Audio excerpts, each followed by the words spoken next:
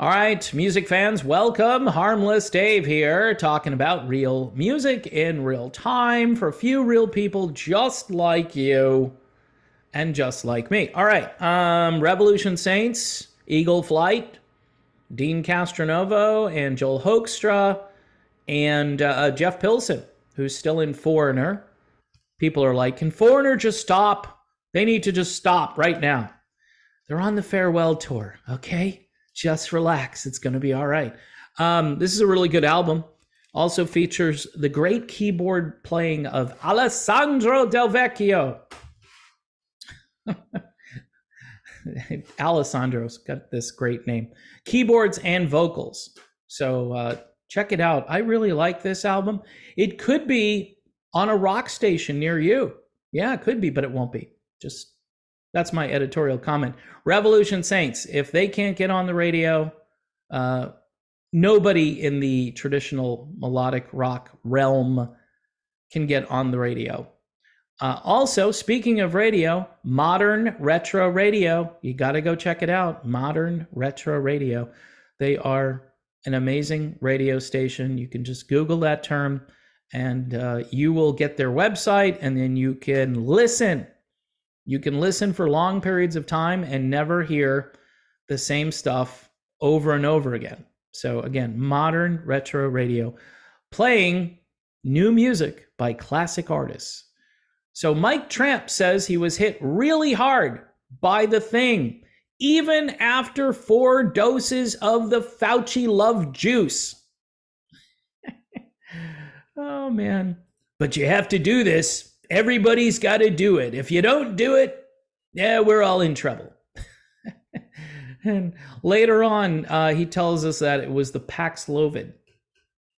Paxlovid got him out of it. By the way, that's another Fauci investment, was the Paxlovid. Well, I took it because I had a little bit of a boomerang. And when that happens, what you do is you take multiple doses of Paxlovid, and it clears everything up and you're fine. Senator Paul, sit down. You're the liar, Senator Paul. Senator Paul. No, you. It just goes back and forth. Dr. Fauci, you're a liar. No, Senator Paul, you're the liar. It's just great testimony. It's like a kid arguing with their parent. No, you. It's great. I have a 9-year-old, so I do that all the time. And it's fun. We just go back and forth. So I'm Senator Paul, and my kid, no, I would never equate my child to the sinister doctor who probably should be in handcuffs. During a May 17th appearance with the Trunkster, Edward Trunk, former Edward J. Trunk, former White Lion singer Mike Tramp opened up about his recent battle with The Thing. Now, if you haven't been watching this channel and you just started watching, which God bless you if that's you. I've been calling this The Thing since what, 2020? Yeah. That's what I've been doing. It's The Thing. The 62-year-old Danish-born musician who is currently on the road in the U.S. is part of the Songs of White Lion tour. By the way, God bless him for going back out there. This industry destroyed White Lion. And they destroyed so many bands. White Lion, along with like Danger Danger and Firehouse, and there's a few others that got a late start.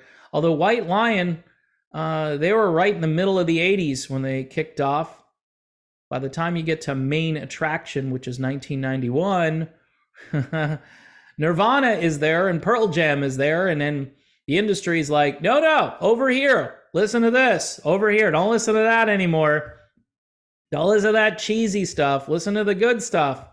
Yeah, the good stuff where, can I find the vein? Where's the vein? I need to find... Oh, that's... okay, I don't want to get too graphic because it's a family show, sort of. So this is what Mike Tramp had to say. I'm hanging in there, and the show must go on, as we all know. I survived this for 3 years. I've been around the world. The second time I came to New York and went out, did a meet and greet with 300 people. Well, 2 days later, the Big C knocked on my door. That's a good way. It's the Big C. Not vitamin C, because that's, you know what, folks? Here's the deal.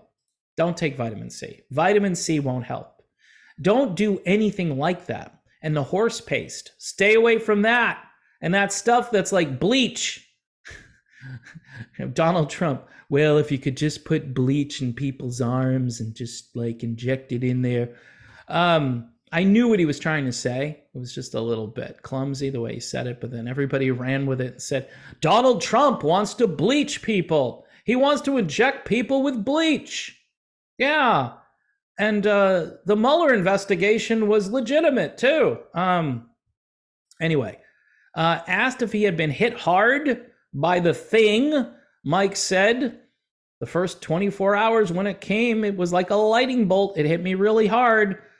But the manager of Quiet Riot got me on something called, they have all kinds of things in like the Quiet Riot medicine cabinet. He got me on Paxlovid instantly. And within 24 hours, I felt good and just had the feeling that I had the common cold inside me. Unfortunately, I'm still testing positive in the morning. But right now, it's just a head cold. So that's the other thing. These tests, aren't they just great? And these guys, they're out on the road and there are protocols. The contract, it's like you got to test and then test again and then test a third time. And that's in one day. You know, if you're about to go on stage, make sure you take a test.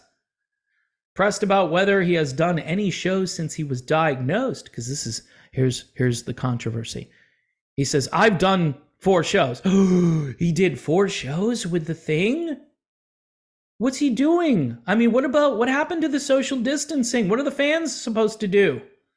I mean, shouldn't they all be put in hermetically sealed containers in order to enjoy Mike Tramp playing the old White Lion tunes? Wow. Well, at least the article doesn't say, Mike Tramp puts the world in danger. He says, I've done 4 shows. And he says, this is kind of interesting here. A very strange component that comes with the thing for certain people is sadness. This is according to Mike Tramp. Well, you know what? Mike Tramp, he's just making stuff up. This isn't true. Although he's talking about the thing, not the other thing that he did in order to mitigate the thing, right? So he could have those mixed up. Who's to say it isn't the Fauci love juice that's not making him sad? It makes me sad just to think about it, right? He says, though, I felt like crying.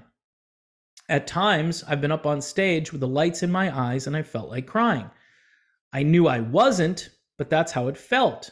But then again, you know that I've been in rock and roll for 46 years, and I stood on stage with nothing and had to go through the show. It's what we do. It's a pain in the butt, but I'll see it through. Wow. Now, the only piece of cut and paste journalism, they do mention that Tramp has the album Songs of White Lion out there via Frontiers Music. The album sees Tramp reimagining select cuts from White Lion's catalog. Here's the... they do say White Lion released its debut in 1985, and the album did great. It's called Fight to Survive. The band had its breakthrough with the double platinum selling Pride album, which produced 2 top 10 hits, Wait and When the Children Cry, a song that's quite different for a heavy metal or hard rock band. They continued their success with their 3rd album, Big Game, which achieved gold status. By the time, here's the editorial. By the time White Lion released its final album, 1991's main attraction, alternative rock was in the ascendancy, leading to a swift decline of the so-called hair metal scene in terms of sales, popularity, radio play, and most importantly, relevance. Oh, okay. You know, folks, it was the industry that did all that. The industry decided what was relevant, not the fans. The fans were like, hey, what are you doing with my music? Where did it go? What'd you do with it? I've talked to countless people on this channel and privately who said, hey, yeah, things were going great, and then they pulled the rug out. They, meaning the industry. The fans didn't go, in like September of 1991. They didn't wake up and go, oh, great, Nevermind is here by Nirvana. We can just ditch all my old music and just listen to this now.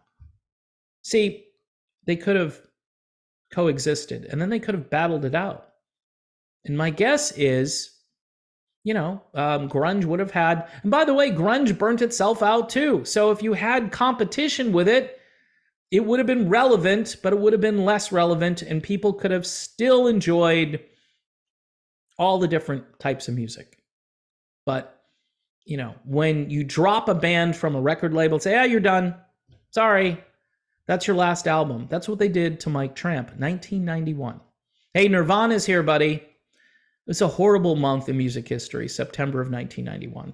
Just horrible. Sorry. Old man yells at tree again. I got the comment. Someone said, oh, what are you doing? Just yelling at a tree? Yeah, grunge is awesome. Good for you. Keep listening. All right? Pearl Jam forever. It's whatever. It's just, it's just sad that this didn't have to happen. And Mike Tramp now trying to go out on the road. And I don't know. This just a really weird and kind of sad article that he had to go through all of this, and that the medical industrial complex strikes again. Hey, Paxlovid worked great. What are you talking about? He's fine. He's going to be fine. This sadness thing, it's all in his head. It's all in his head. That's what they told people. You had a reaction, Eric Clapton. You had a reaction, Eric? It's all in your head. Really? I can't feel my hands. What's up with that? You're dreaming it. It's not actually happening. Maybe you should go see some help. Seek like counseling. But the people, by the way, who want to change from one type of person to another type of person, which is literally happening out there, those people, they're fine. No psychological counseling needed. Just the people who didn't have a good time after they took the Fauci love juice. Yeah, those people, they're the ones that need the help. This band here needs your support and maybe your help. I don't know. Revolution Saints, Eagle Flight, baby. I don't know. It's just good stuff. And I'm trying to promote this because the record label put it out, and I'm sure it will do well when it comes to sales to some degree. But the fact that none of this stuff ever gets on a radio station, just it irks me every time I find something that's really good. It just does. It's like boring radio. Boring. It's just boring. Create another format, melodic rock. Put it in a category. Just say, here's melodic rock. And there are, the country of Sweden alone could fill up a melodic rock playlist for 8 days straight without a repeat song easily. And people would enjoy it because they would hear guitar solos, melodic guitar solos. They would hear a lot of the things that they used to hear in songs. Not to say that this hard stuff doesn't have guitar solos in it. How about a fluent melodic rock style solo? I don't know. I'm just barking at the tree again. Old man yells at tree. All right, one more time for modern retro radio. Modern retro radio. Go listen to that. Don't forget to support this channel. Patreon, YouTube memberships. And yes, I'm over on Truth Social. Having a blast over on Truth Social. Keep in mind, I'm not there all day. I'm only there sporadically. I can only answer so many questions. And here's the thing. Patreon, if you sign up, I'll definitely have a conversation back and forth. And yes, partly because you're paying $1 or $2 a month, but I prioritize those conversations. And I don't have insight on every music artist on the planet. People ask me my opinions on things that either I'm not all that familiar with, or it's not in my musical lane per se. Stay in your lane, dude. But anyway, I'll try. I'll go listen to stuff. People always send me links. Go listen to this. And I'm like, okay, what time is it? Oh, it's 4:00 in the afternoon. How did that happen? But yeah, I can only do so much. Just putting that out there. But I do appreciate your support. Thanks again. God bless you all. God bless Mike Tramp. Hope he's going to be okay.